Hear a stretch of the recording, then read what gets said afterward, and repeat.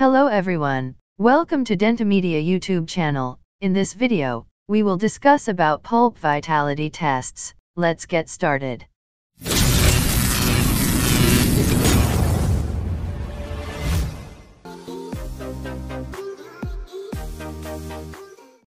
Introduction. The accurate diagnosis of the true histological status of the pulp is of significant importance for treatment planning.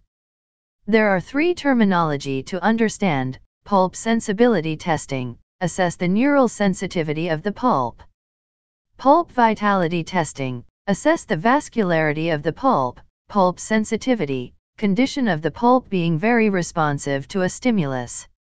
Neural sensibility tests. These are the tests that indirectly tell us about the vitality status of the pulp. They work on the principle of stimulating the neural fibers present in the pulp. These are thermal tests, which includes heat test, cold test, electric pulp test, EPT, anesthetic test, test cavity, thermal test. These tests involve the application of cold and heat to a tooth to determine its sensitivity to thermal changes. Heat test. Materials used: electrical heat carrier, hot gutta percha stick, more than 65.5 degrees Celsius, others, hot water. Under rubber dam isolation, hot burnisher, hot compound, dry rubber polishing wheel, the area to be tested is isolated and dried and a suitable lubricant, Vaseline, is applied and heat is directed to the exposed surface of the tooth. And the patient's response is noted. Heat carrier instrument that can deliver a controlled temperature to the tooth is preferable. Gutta percha sticks can be heated over a Bunsen burner flame until they are almost molten, at which stage they can be applied to the tooth surface. The heat is applied to the occlusobuccal third of the exposed crown. If there is no response, the hot substance can be moved to the central portion of the crown or closer to the tooth cervical margin. When a response occurs, heat should be removed immediately. If a heated ball burnisher is used, it needs to be heated over a Bunsen burner flame until the metal is glowing red hot. The instrument is then held about 1–2 mm away from the labial or buccal surface of the tooth so the heat can radiate from the instrument to the tooth. It is important to avoid touching the tooth surface as the hot instrument will burn the enamel and leave a black spot. Mechanism of action. Heat application for less than 5 seconds results in vasodilation, which increases intrapulpal pressure, results in reduced neural excitation threshold. Immediate pain or pain persist after removal of stimulus, result of irreversible pulpitis. Positive response similar to contralateral tooth is healthy pulp, no response is non-vital pulp. Cold test. Endo ice, mixture of gases, CO2 snow, dry ice, pencil of ice, ice cold water under rubber dam isolation, ethyl chloride, dichlorodifluoromethane, dry ice sticks were the most reliable cold test to use in most diagnostic situations. It is also the cheapest and quickest method of testing the pulp's reaction to a cold stimulus. The dry ice is formed in a device known as the odontotist. The temperature of the dry ice is approximately 78 degrees C. It is able to penetrate full coverage restorations. Tetrafluoroethane has a temperature of about 26 degrees C when first sprayed from the pressurized can, but this reduces to about 18.5 degrees C in the mouth. Mixture of gases temperature is approximately 50 degrees C and reduces to about 28 degrees C in the mouth. They are generally less effective than dry ice, especially when testing teeth with porcelain crowns. Cold application for less than 15 seconds. Positive response similar to that of contralateral control tooth, is healthy pulp. Short sharp pain that disappears rapidly once the stimulus is removed is reversible pulpitis. An excruciating painful response that lingers on even after the stimulus is removed is irreversible. No response, non-vital. Electric pulp test.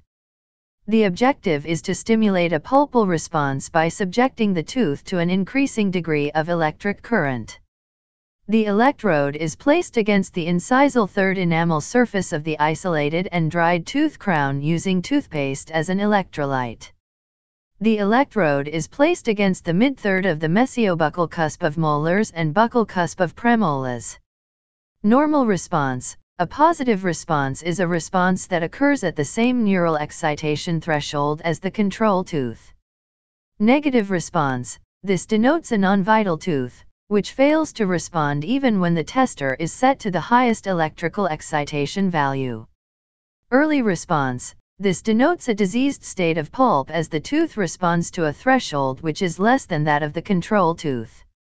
Delayed response. This also denotes a diseased state of the pulp wherein the tooth responds at a significantly higher electrical excitation level than compared to the control tooth. False positive response. Partial pulp necrosis, high anxiety, ineffective tooth isolation, contact with metal restoration. False negative response. Calcified canals, recently traumatized tooth, immature apex, drugs that increase pain threshold, poor contact of pulp tester. Key points.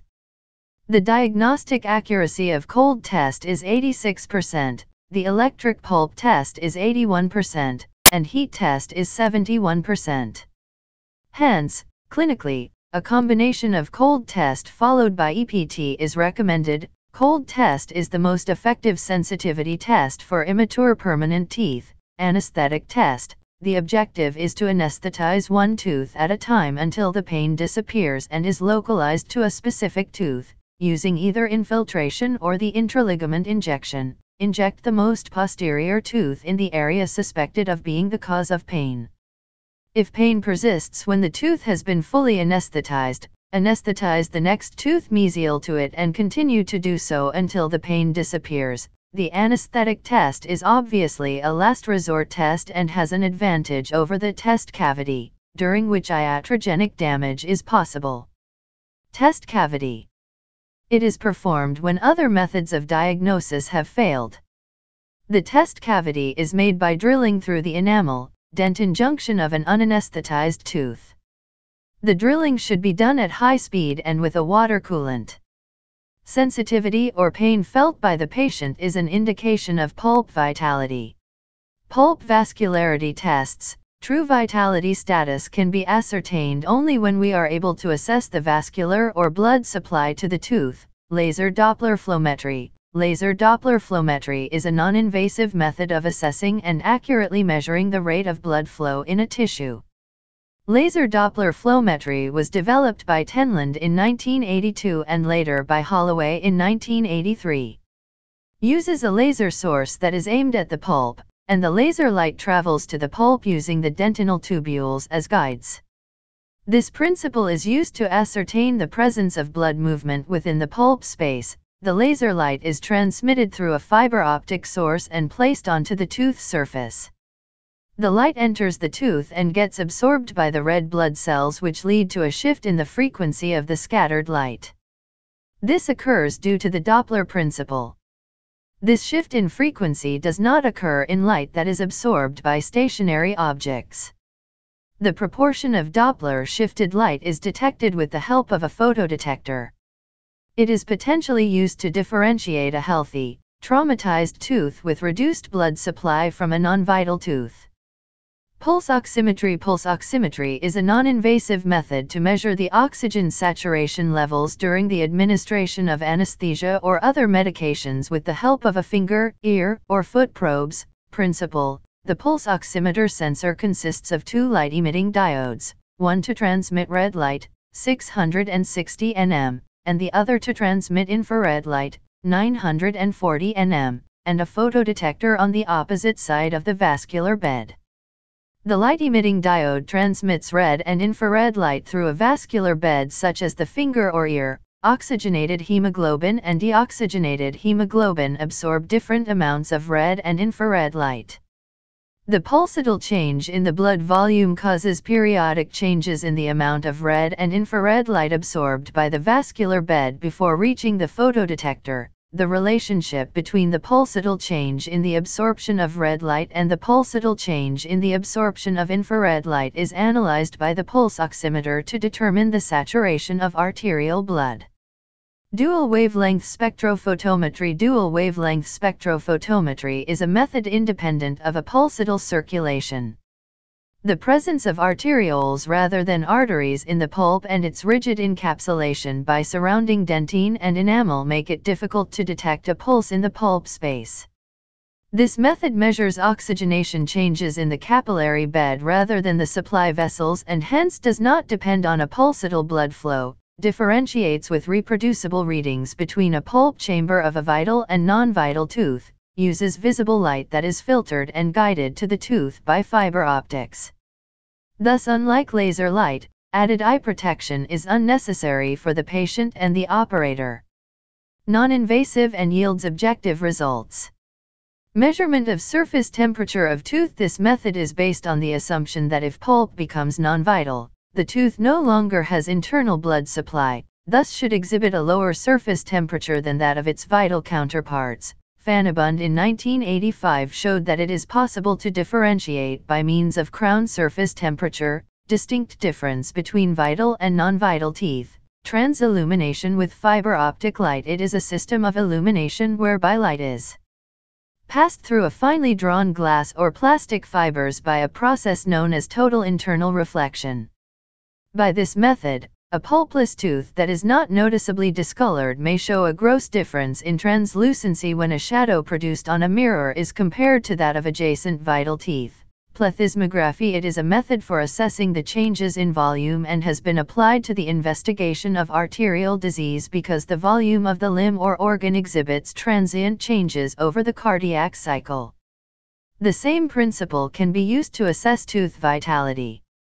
Presence or absence of a waveform can indicate the status of the tooth.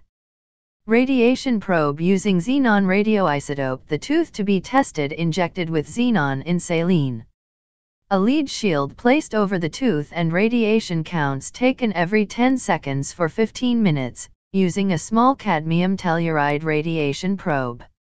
Radiation counts detected from both vital and pulpless teeth. Pulpless teeth report relatively constant counts for the duration of the experiment, 200 to 300. In vital teeth the initial counts were much higher, 718 to 981. So in this video, we have covered pulp vitality tests with recent advances. Please subscribe our channel and hit the bell icon to get latest updates. Thank you for watching.